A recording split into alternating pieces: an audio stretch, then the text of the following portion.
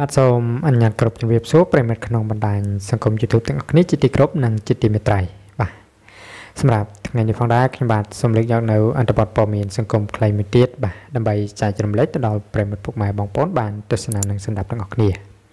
បាទដែលព័ត៌មាននេះដែរមានចំណងជើងថាមន្ត្រីនគរបាលម្នាក់ផ្ទុះកំហឹងចូលទៅវាយសិស្សស្រីប្រុសបានចំនួន5នាក់រងរបួសប្រុសតែបាទ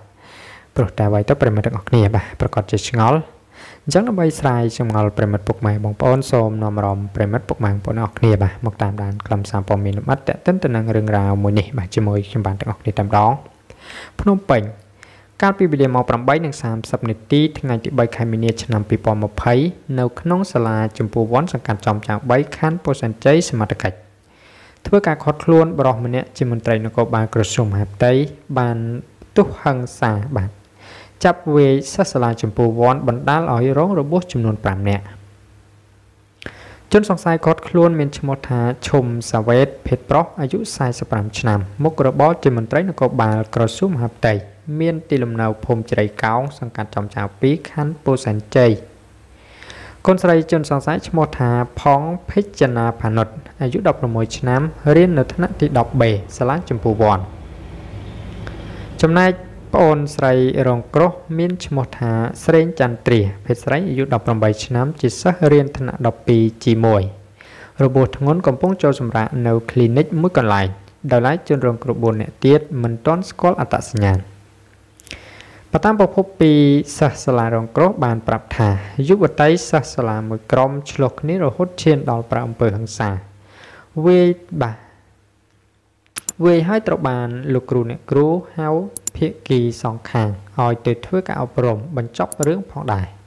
ប៉ុន្តែភាគីយុវតីម្នាក់បានខលហៅឪពុកដែលជាមន្ត្រីនគរបាលក្រសួងមហាផ្ទៃគ្រាន់តែមកដល់ភ្លាមពេលចូលមកដល់ក្នុងបរិវេណសាលាបានចាប់វាយសិស្សសាលាជាភាគីគូទំនាស់ជាមួយកូនខ្លួនចំនួន5នាក់ឲ្យរបួសធ្ងន់ម្នាក់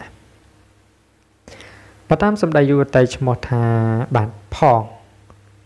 ភិជ្ជនាផានុតបានឲ្យដឹងថានៅមុនពេលកាត់ហេតុខ្លួនរួមជាមួយមិត្តភ័ក្តិបានដើរទៅកន្លែងលក់ដូរដែលនៅខាងក្រោយសាលាដើម្បីរកអីហូបហើយបានទាស់សម្ដីជាមួយបាទក្រុមយុវតីឈ្មោះថាស្រេងចន្ទ្រាដែលមានគ្នាច្រើនឈានដល់ការប្រតែបន្ទប់គ្នាត្រូវបានលោកគ្រូអ្នកគ្រូហៅទៅអប់រំទាំងសងខាងលុះដល់ពេលចេញមកដល់ក្រៅភ្លាមក៏ផ្ទុះកំហឹងម្ដងទៀតរហូតដល់ឪពុករបស់ខ្លួនចាប់វាយក្រុមយុវតីខាងលើបាទចំណែកស្ត្រីបាទចំណែកស្ដីរបស់លោកឈុំសាវ៉េតបាទបានប្រាប់ថាខ្លួនគ្រាន់តែចូលទៅជួយឃាត់ខ្លួនបាទក្រុមយុវតីខាងលើទេដោយគាត់មិនបានវាយទៅលើក្មេងស្រីឡើយរីឯក្មេងស្រីរងគ្រោះបានប្រាប់ថាបរិសុទ្ធឈ្មោះឈុំសាវ៉េតមិនមែនចូលទៅឃាត់នោះទេគឺចូលទៅដល់ស្រែកឡូឡាអាណាវាយកូនអញបាទមិនបានឡើយហើយវាយទៅលើក្រុមយុវសាស្ត្របាទនោះតែម្ដង